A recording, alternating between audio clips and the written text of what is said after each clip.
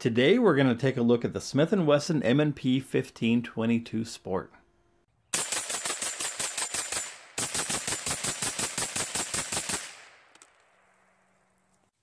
South Carolina Gun School is more than just a gun school. With over a dozen classes including pistol, rifle, shotgun, concealed carry, and vehicle tactics, you're guaranteed to find something for you.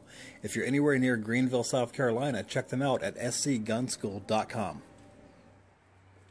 I bought this gun in June or July of 2018, and I've hardly shot it until this year, 2020. There are a few different ways to buy this gun. Why a little later in this video, but let's go over a few you can things usually that you should pick know that about up for this the gun. low 300s.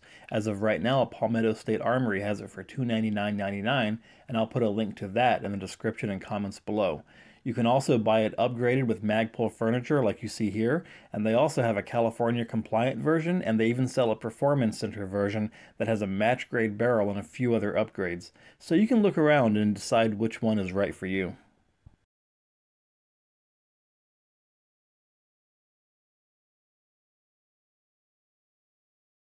I bought the cheapest one, and that's what we're going to be going over today. Now this gun, they come with a 25 round magazine from the factory unless you buy a California compliant model. And you can buy these in black or flat dark earth.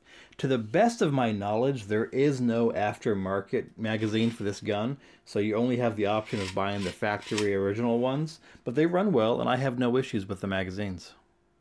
This gun is almost completely polymer. The upper, lower, and handguard are all plastic, with the exception of a few things that you would typically find in a lower parts kit, like the magazine catch, bolt catch, and a few other parts like that. It breaks down just like a regular AR. You have the two pins here, and they're really easy to push through, and then you can pull them out from the other side. Once you pull that back one out, you can break the upper and the lower. I'll just do it off camera because it's easier. So you can break those apart, and then you can easily pull this pin out here, and the two pieces just separate.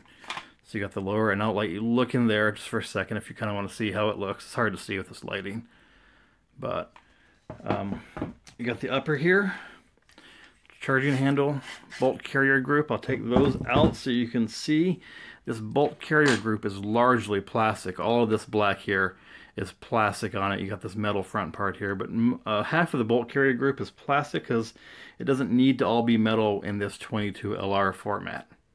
So let's go back to the lower and specifically take a look at the buffer tube. If you look in there, you can see that there is no buffer tube because you don't need one in this 22 LR format. So the buffer tube is permanently molded, the faux buffer tube I should say. It's permanently molded and attached to the lower receiver. It's all part and parcel with each other. So it's not something that you can swap out if you wanted to do that. So just keep that in mind, that the buffer tube is not really swappable. Now if you take a look at the included stock, it's one of the cheapest stocks that you can actually throw on a gun. In fact, I recently bought a Crosman Bushmaster MPW full auto BB gun, there it is, just for the fun of it. And I decided to swap out the stock that came with it, and I put this Trinity Force stock that I bought for $8, which is actually pretty good, and I put that on there. And the stock that originally came with the BB gun was this one.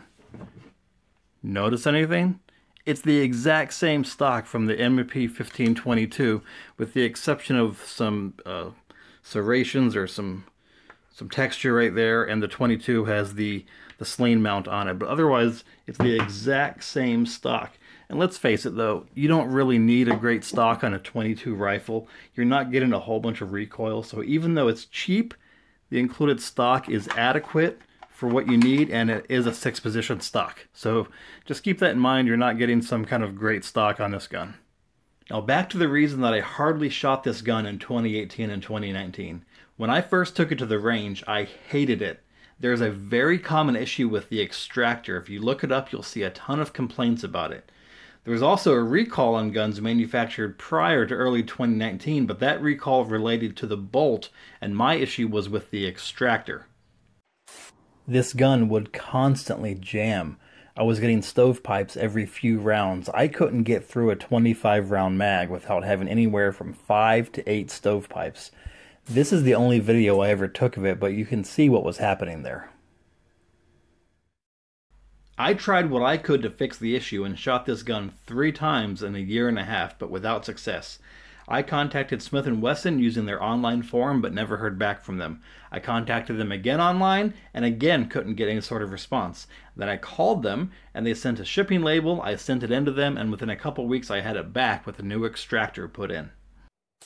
I love this gun now. It runs like a dream and I haven't had any issues since I got it back from Smith & Wesson. So there you have it, 7 things to know. Oh, and it is last round bolt hold open for what it's worth.